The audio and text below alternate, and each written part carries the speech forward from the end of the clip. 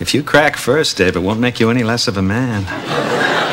I'm nowhere near cracking. Neither am I, my friend. Oh, Dave. And Matthew, what is it now? For God's sake, no one's smoking, okay? But nothing! You know what we need around here is an anti-whining ordinance. So just sip your sniveling little lip and haul your skinny ass out! Welcome back to Thinking Critical. This is Wes. It's time for some Marvel Comics news. So we knew at the end of August that we were going to be getting a lot of information about what Marvel Comics was going to do to celebrate their upcoming birthday.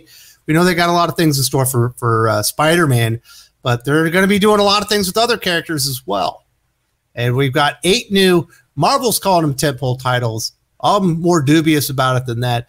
It's a lot of the mainline, flagship kind of titles. X-Men's involved.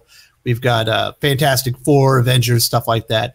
We got a couple events in here. Looks like there's a couple of ongoings as well. They're definitely, once again, leaning heavily into older established names. In some cases, using the same name outright. In some cases, promising somewhat of a sequel to like Secret War, stuff like that. I got all the big details. We're going to cover Devil's Reign, Avengers Forever, Timeless, 10 Lives, 10 Deaths of Wolverine, She-Hulk, Fantastic Four, Reckoning War, and Moon Girl, Devil Dinosaur. For most of these, we do have the creative artist attached, not for Moon Girl, but at the other ones we do. We have the, essentially the month they're going to come out, as well as a brief synopsis of what's going to happen. And I will go over them, all of them individually, give you my thoughts after I give the information. I definitely want to hear from you guys. Which one of these are you the most anticipated for? Which one are you hot for? Which one do you think is a waste of time? Which one has the most potential? Definitely let me know what you guys think as well. Definitely like having the conversation with y'all and see what you guys think. So the first one we are going to get into is the Daredevil event, or we didn't know it was going to be an event, but apparently it is, that Chip Zdarsky and Marco Checchetto were hitting at when they announced that Daredevil 36 was essentially the end of their run. It's going to be called Devil's Reign. It's coming out in December 2021. You may remember that name from a 1998-97 crossover event with Top Cow and Marvel, in which Mephisto attempts to gather all the souls of the Top Cow universe so he can return to the Marvel universe more powerful than ever. This isn't anything like that, but they are using the name. This is what they released on their marvelcomics.com, as well as in their tweets about Devil's Reign, starring, well, we'll see. We'll get into the names here. It says, all hell breaks loose in the Marvel Universe as the Kingpin finally declares all-out war on the heroes in Devil's Reign.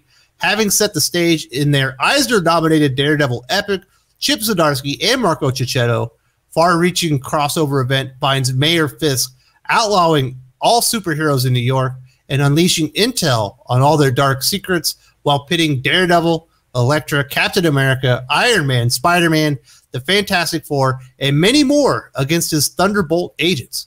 But in the end, who will reign? This sounds fine enough. I think Chip Zdarsky and Marco Checchetto have been absolutely destroying it on their Daredevil series. I'm glad it's going to continue on in this. Am I super excited? It sounds fine. It sounds cool. I like seeing Daredevil, Elektra. Obviously, she's also Daredevil right now. Captain America, Iron Man, Spider-Man, Fantastic Four. And it says many more. I really wish they would highlight Luke Cage and Iron Fist. Although is Danny Rand really Iron Fist anymore? It sounds like he gave it up in Heart of the Dragon. Also Jessica Jones, some of those other New York-based superheroes. I imagine they're going to have some role to play in this.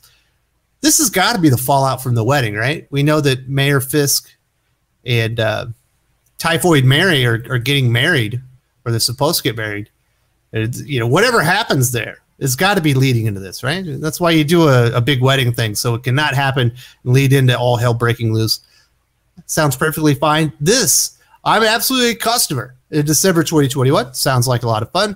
I thought perhaps when their run was over that we would find out that either Matt Murdock was dead and it was going to be Elektra, Woman Without Fear, or it was going to be Daredevils with Matt Murdock as a Daredevil and Elektra as another Daredevil. It says who will reign at the end. I imagine by the end of this, either Matt Murdock or Elektra will also be like the Daredevil moving forward. Don't be shocked if it's Elektra, at least temporarily. Getting into the next title, we've got Avengers Forever. Now, if you are a big Avengers fan,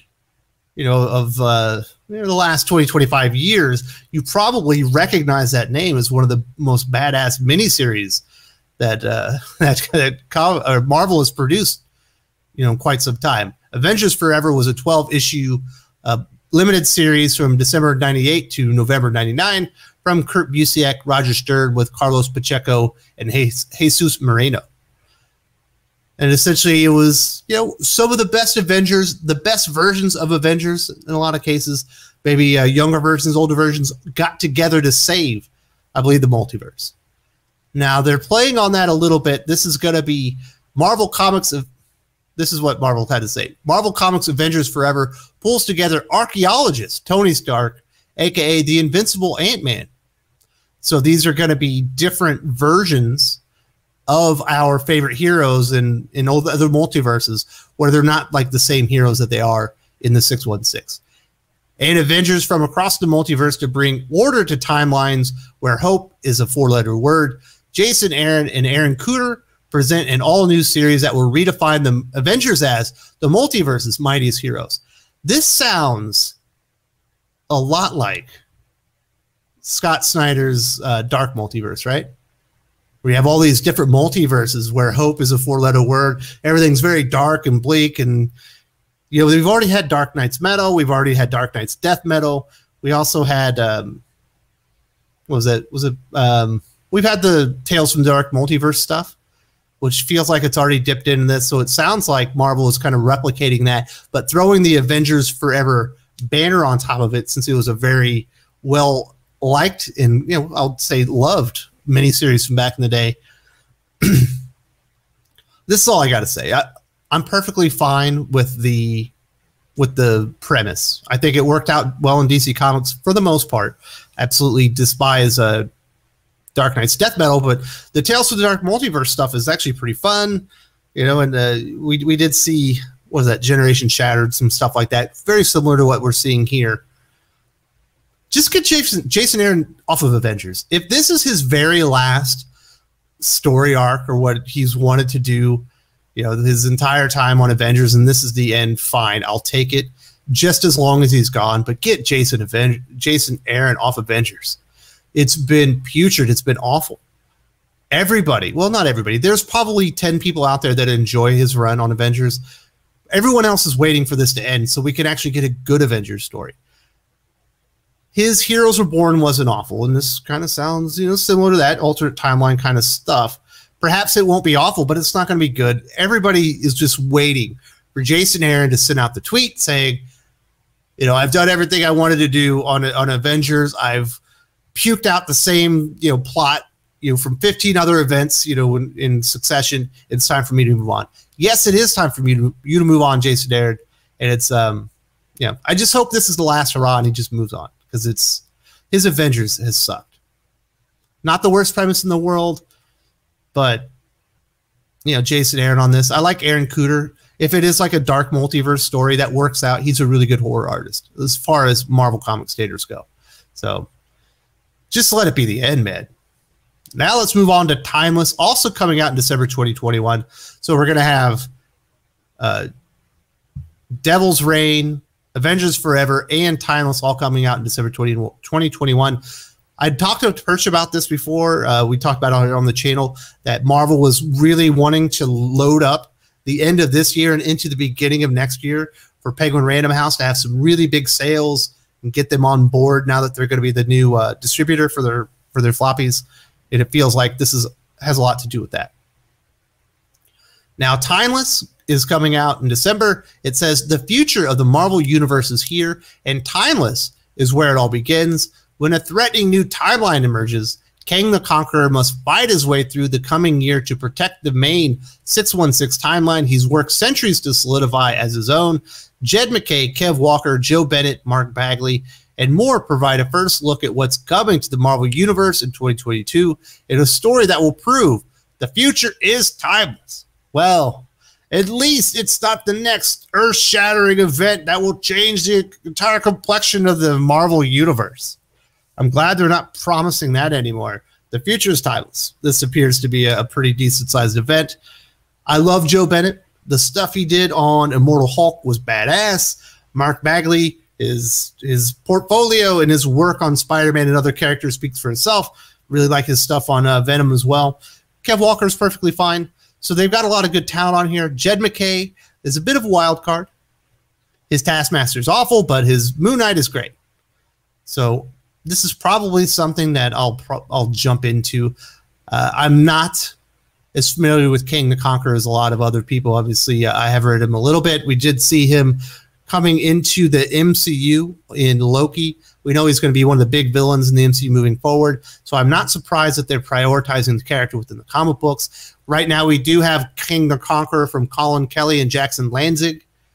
I'm assuming this has nothing to do with Timeless. I don't think you'll have to read that to get into Timeless.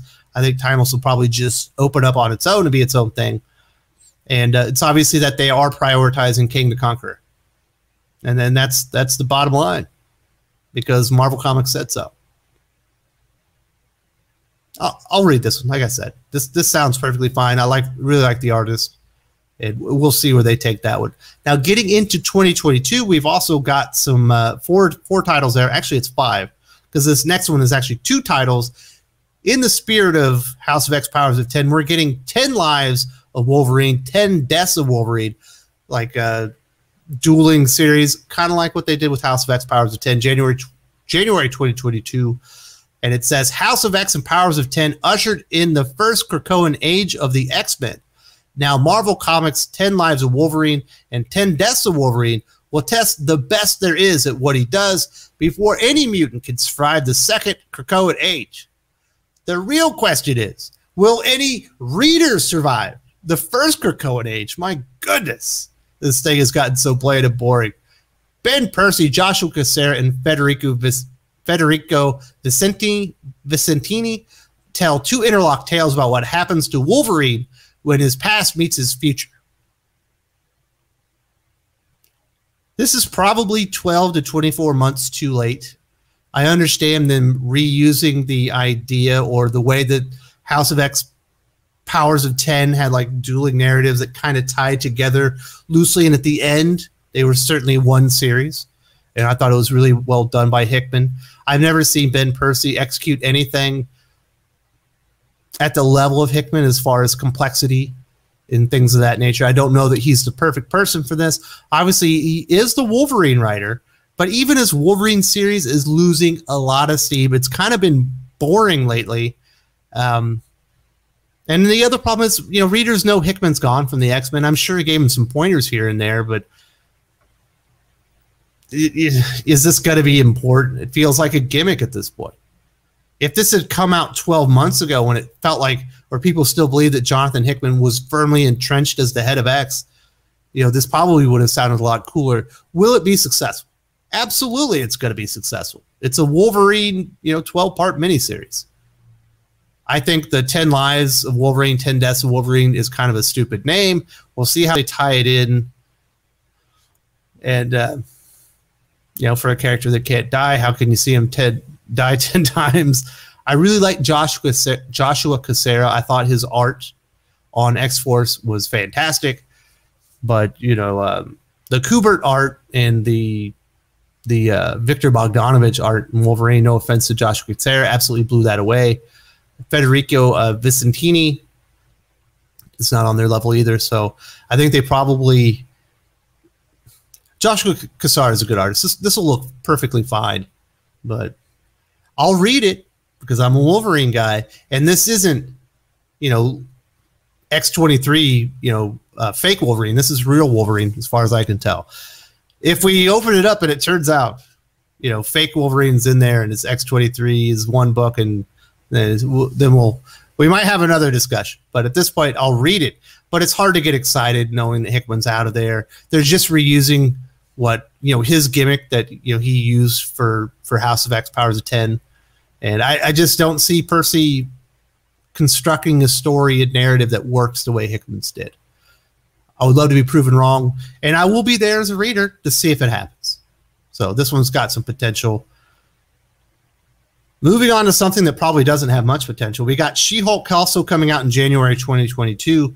Marvel Comics She-Hulk from Rainbow Rowell and Roge Antonio throws the book at Jennifer Walters as she tries to put her rage-filled days behind her and return to practicing law in the defense of the innocent. But when her friend from her past comes knocking with a mystery she can't resist, She-Hulk gets back to bashing. First of all, thank you for not including Jason Aaron on this thing. His version of She-Hulk is absolutely atrocious. The amount of damage that he's actually done to Jennifer Walters and She-Hulk recently with the Marvel Comics universe, it's just astounding. And this World War She-Hulk, Red Room She-Hulk thing is just an abomination. And Abomination's a cool villain, but this Abomination version of She-Hulk is absolutely putrid. It's terrible. We do know that She-Hulk is coming up into the MCU with her own, I believe, standalone series on Disney Plus, and they're not going to do Red Room She-Hulk. They're not going to do Jason Aaron, Bruce Banner Hulk, but with long hair. It's going to be the Jennifer Walters everyone likes. It feels like this is returning the character back to the version that everyone likes. But the problem is, who gives a shit about Rainbow Rowell? She's been doing Runaways for like 3 years. It just, it's getting canceled. No one cares. No one bought that book. Rainbow Rowell probably is a pretty big name in the YA graphic. Well, not even graphic novel. I think she's just a YA author. She's probably a big name there. But in Marvel Comics, she's absolutely nobody. No one read her comics. No one cared that it was canceled. And when they see her name attached to She-Hulk, like, who cares? Why not just give this to Dan Slott and let somebody... Well, we'll get to the Dan Slott book, but this is the one Dan Slott should be writing because he's the last person that had a good She-Hulk run. Unfortunately, if they cared about the character, they wouldn't give it to Rainbow Rowell because they know she's not going to sell anything, and that's unfortunate. And for all the Rainbow Rowell fans out there that are going, Wes, you son of a bitch, I'm sorry, I'm just calling it like I see it. I hope she proves me wrong. I have nothing personally against the person. I've seen her, I've listened to a few interviews. I've seen her communicate on social media. Seems like a perfectly nice person, a good representative as a professional of herself in Marvel Comics. But her writing's just not there. No one cares. That's the problem. It's not actually her. Next up, we have Fantastic Four Reckoning War. This is probably the one I have the biggest problem with, even more so than the Avengers Forever. And this is coming out in January 2022. Dan Slott is joined by Carlos Pacheco and Rachel Stott for Marvel Comics' Fantastic Four Reckoning War, an epic saga over 15 years in the making. The original Secret War of the Marvel Universe has been reignited, and every living being in reality is in danger, and we are finally at our day of reckoning. Obviously, they're referencing Secret War from 2004 to 2005, which is the 5-issue miniseries by Brian Michael Bendis. This is when Brian Michael Bendis was still thought of as in very high regard. This isn't Civil War II. So it's certainly something that you can build on. Like I said, they're using a lot of nostalgia. You certainly have Secret Wars, back in the day, one of the first really, really successful crossover kind of big event books.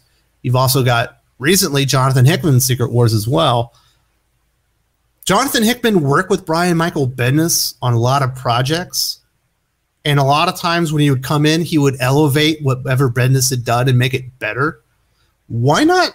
Why is this Dan Slott's baby? This should be this has got Hickman's name written all over it. Not only did he do Secret Wars, which, is not exactly completely tied to this, but he's worked with Bendis in the past. He's taken Bendis' storylines, picked them up, and moved them forward in really exciting ways and done a lot with them. Dan Slott, he's a bumbling moron nowadays. He cannot write. He had another event that was decades in the making, Iron Man 2020. It was unreadable. Think about Empire. Last time he got to work with a pretty big name writer in Al Ewing, when they did that Fantastic Four Avengers crossover, it was terrible. And I would imagine most of that's because of Dan Slott himself. Why is Slott associated with this? If you wanted it to be successful, it would be anybody but him. This should be a Jonathan Hickman. Like, if you put Jonathan Hickman Fantastic Four Reckoning War, this thing would pop at least 250 on the first issue and would maintain as long as it's 6 issues or less, at least 100,000 all the way through the series, because people remember what he did on Fantastic Four. It's really the last Fantastic Four run that's really liked. I mean, Dan Slott's tanked the Fantastic Four to like 30,000 or under right now, which isn't a good number for a team book like that. It's the wrong person following the right story. This is perfectly fine to come out now. It's like, why is Dan Slott associated with it? We all know Christos Gage is going to be doing most of the work anyway. The last book is one I think it probably will do just fine, coming out in February 2022. This is the Moon Girl Devil Dinosaur book.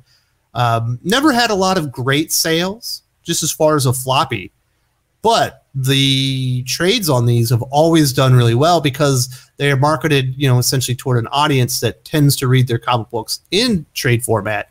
That kind of scholastic audience with that age demographic. Smart to bring this character back. I believe I've heard a lot of rumors that she will be in the MCU as far as the Disney Plus series somewhat soon. I think that's probably pretty smart. This is what Marvel Comics had to say. Lunella Lafayette and her lovable 20-foot dinosaur are back in Marvel Comics' Moon Girl and Devil Dinosaur. But what shape will their partnership take in this exciting new era? Keep your eyes peeled in the coming months for more news about the next adventure of the biggest brain in the world that will send dino-sized shockwaves through the Marvel Universe. In 2022, Moon Girl and Devil Dinosaur will bring new meaning to the term Marvel Team-Up in a tale that promises to shake your world. Whatever. That'll be perfectly fine. This is something I would consider reading with my son. Depending on how well it's written. It says that the creative team is classified. That means they probably just don't have one yet. It's not like they're going to put Jonathan Hickman on Devil Dinosaur. They're not going to put Donny Cates on Devil Dinosaur. They're not bringing Scott Snyder over as the big reveal to be the Devil Dinosaur creator. I imagine they just don't have one yet because that series is a little bit further out. So that's it. We've got Devil's Reign, Avengers Forever, Timeless, 10 Lives of Wolverine, 10 Deaths of Wolverine, She-Hulk, Fantastic Four, Reckoning War, Moon Girl, Devil Dinosaur, all coming out in between December 2021, well, at least starting in February 2022. Devil's Reign, absolutely. Avengers Forever, I'll check it out, but Jason Aaron's time on Avengers needs to end. It's been time for quite a while. Timeless sounds perfectly fine. Jed McKay is doing a really good job on Moon Knight. Has definitely turned my opinion of him. 10 Lives and Deaths of Wolverine is at least a year, perhaps 2 years too late. I don't think Percy is going to be able to execute this at Hickman's level, and it feels like they're stealing his gimmick anyway. We shall see what happens there. She-Hulk. We need to get back to the original She-Hulk. Rainbow Rowell is probably not the writer to do it if they want any type of eyes on the product and to have people read it. Fantastic Four, Reckoning War. Just get Dan. Why is Dan Slott still writing Fantastic Four? Anybody but Slott. And then Moon Girl, Devil Dinosaur. Pretty smart to bring that one back, and we'll see how it goes. That is the news from Marvel Comics. We've been waiting for this day for about 3 weeks, I believe, is when they announced that this was going to be an important day during the Marco Checchetto, Chip Zdarsky, Daredevil runs ending news release. We knew this was coming out. Lots of big things popping for the celebration of Marvel's upcoming birthday, and that's what we got. Let me know which ones you're excited for, which ones you're apprehensive about. And hey, if I was wrong, if I was being Wes, you big meanie, you can't say that about Rainbow Rowell. She moves a needle. Or Dan Slott's Fantastic Four is the bomb. Let me know that. I don't mind being told I'm wrong. I do like to have the conversation.